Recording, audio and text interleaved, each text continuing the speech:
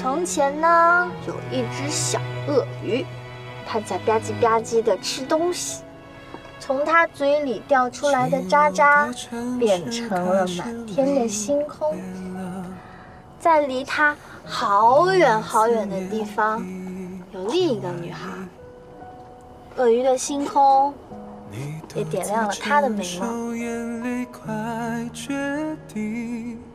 天真笑脸被疲倦侵袭，起风的时候还差点什么呢？风缠绕不上，还扣了那么多，爱与生，总觉得缺了点什么。哎，有了！哎，怎么下雨了？老天啊！我的花都浇坏了。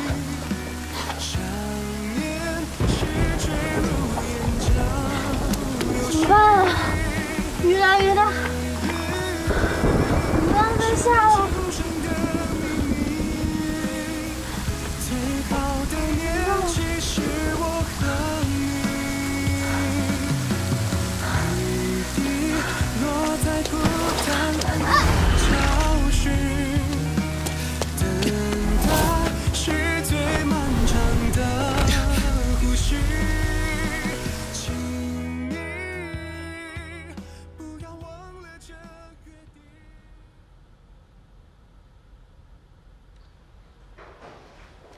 你醒了，喝点水吧。我怎么在这儿啊？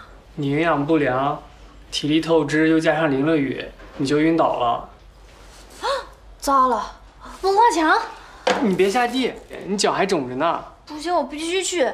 文化墙赶不完，访问团来了，影响学校形象，又要给郑涵抹黑了。不是，顾元洛说他会处理的。顾元洛？是他送你来医院的。刚刚在郑涵的病房门口撞上了我。那郑涵的事儿，没发现，他当时就着急抱着你跑，然后我说我来开药，他就把你托付给了我。他还有没有说什么别的？没什么了，就说学校的事情学生会负责，然后让你安心养病。他能怎么办啊？整面墙肯定都毁了。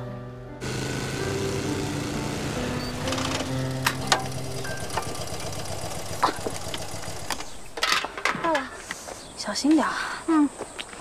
非得今天去吗？晚一天去不行。你是个伤员，老师会理解你的。不行，昨天雨下了一整夜，说不定整面墙都毁了。我得赶紧去看看。哎，叶芷涵，你怎么在这儿？你的话，快点，来不及了。哦，我先过去了。拜拜。小心点啊，你的脚。有事叫我啊。好。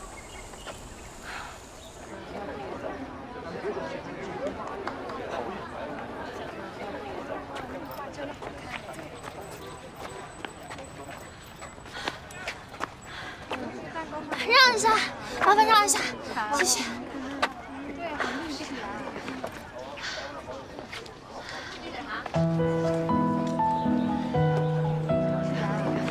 叶芷涵，没想到你画得这么好。是啊，好漂亮。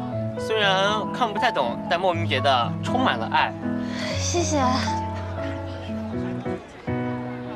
这天气在大雨后放晴，阳光赶走了乌云，明媚的下一季，自由的呼吸，眼前都是好风景，我却只想快点告诉你。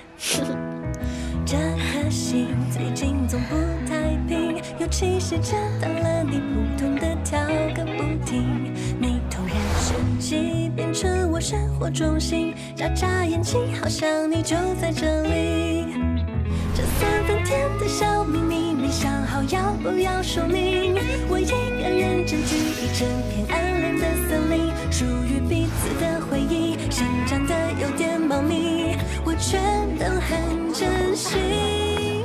这3分甜的我，叶落，慢慢吃了冰，一切都很惬意。谢谢你。自然的默契，有你的每天都不用谢，我是学生会会长，夏洛的形象，我有义务维护。